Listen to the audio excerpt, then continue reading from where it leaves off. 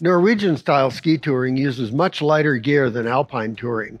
As you see, the boots there are almost like running shoes, and the bindings only hold the toe of the boot.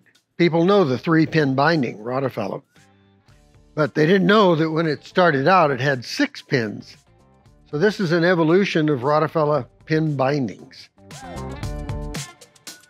And don't forget, snowshoes aren't just for people.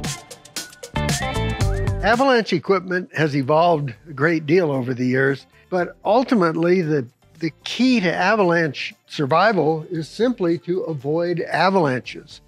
Now, one piece of equipment that has evolved right out of existence is the avalanche cord.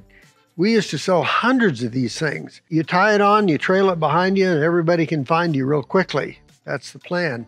They don't cost hardly anything. It even has a direction. If you tie it the right way, they'll go the right way and find you. But Dale Atkins tells me, he used to be head of the Colorado Avalanche Information Center, that in all the years that people have used various avalanche cords, not one single person was ever saved by an avalanche cord.